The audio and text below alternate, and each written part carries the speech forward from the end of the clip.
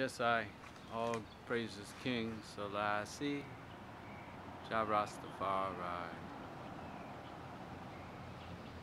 Satan's world is full of deception. People look at life in terms of what they can get. They are often moved by convenience. There was a study that surveyed a bunch of executives and asked them about the espionage that's being conducted by GCHQ, some of these private companies working for the Rothschilds and other people involved in that banking cartel, and said, why aren't more people aroused knowing that their information is being taken, sold off and potentially used against them? In other words, they'll be making less and working more tomorrow. And the answer that most of the executives come up with is complacency. However, if people are unaware that something's being done, they cannot be complacent, because complacent requires people to be aware and simply just not care.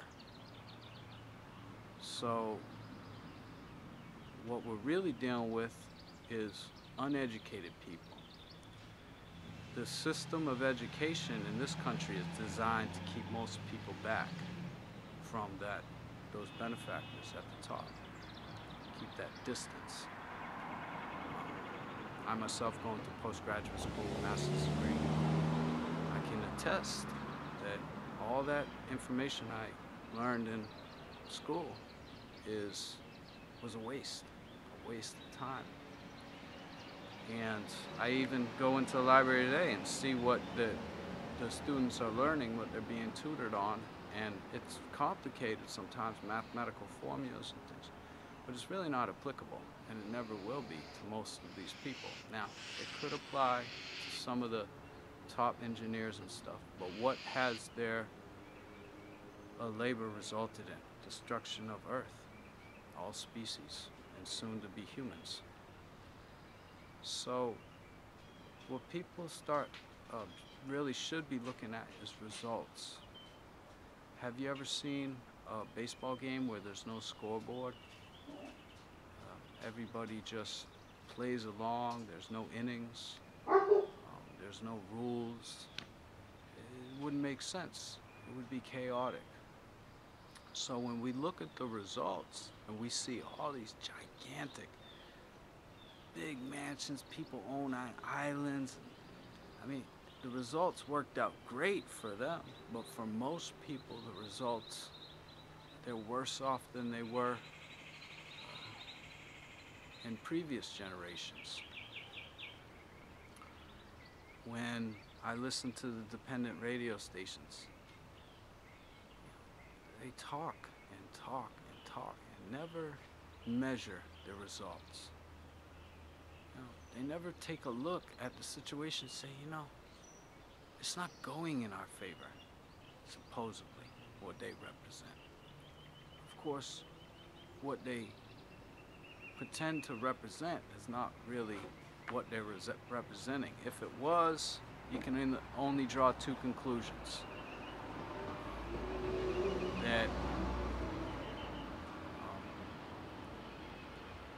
well, you can only draw one conclusion, that they're not doing a good job.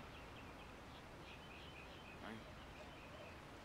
Because if they're doing a good job and they're not getting the results, then they must not really be focused on those goals that they claim to be.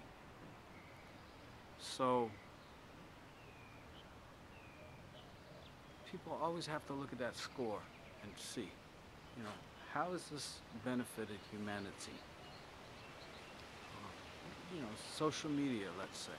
A lot of people claim that because of social media that all these revolutionary movements are about. Well, what revolution is there? This is the porn revolution, you know? Not only we got little girls being gang banged, you know, and defecated all over, but yet now they're being murdered too, on live stream. Is that the revolution? Is it a new car? I mean, is it the car? Is it the way it's real slick and you know, has velocity?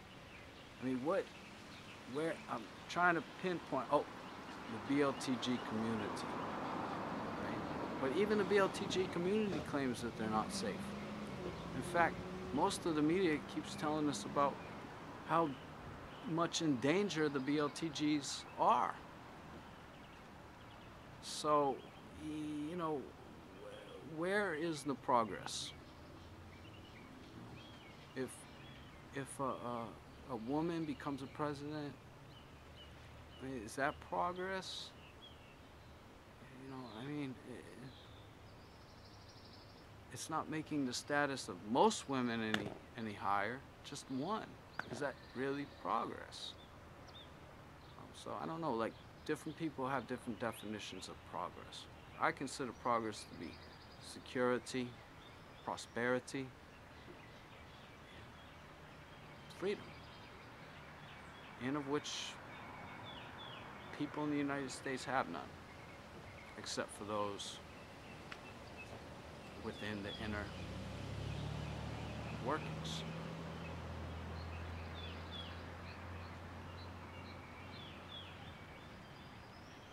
So these folks claim that it's everyone on the bottom's problem. Yeah. But wait a minute. All these wars have a purpose, to build up the technology.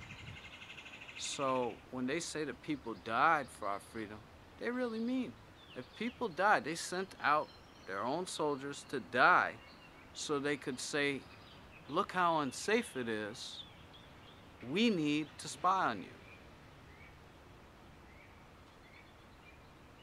The Taliban didn't attack the Trade Center.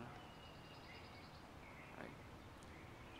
Osama bin Laden wasn't discovered and thrown out into the sea. You know, but we've been told these things to make us believe in this story, and more importantly, for us to give them our goods.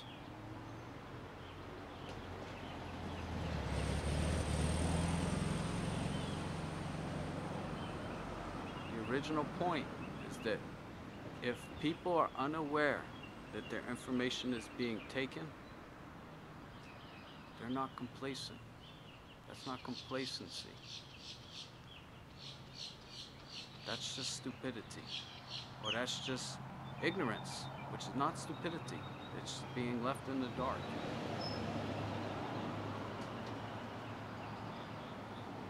And eventually, when everyone is aware, most everyone is aware, nothing will change because people have learned to accept it, because that's what they're being trained to do within the academia system.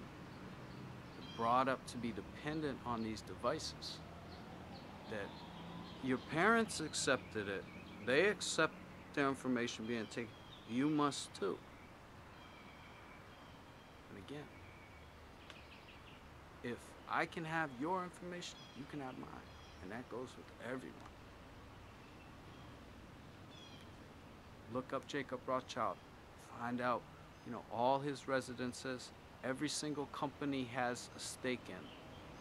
All the trust that he's hiding his money, all the offshore accounts he's involved in.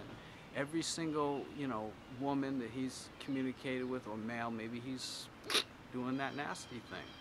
I wouldn't doubt it. If we can find that out and even get pictures of it.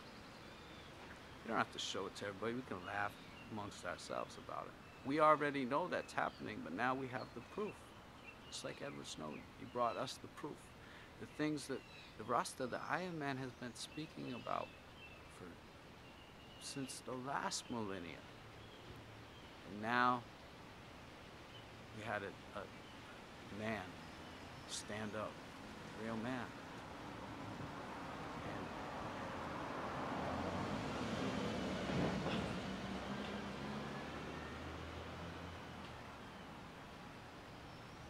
And put his money where his mouth was. Give us that evidence. But hey, all this technology is designed so that somebody who has taken too much can keep what he already has, and that you can lose your freedom.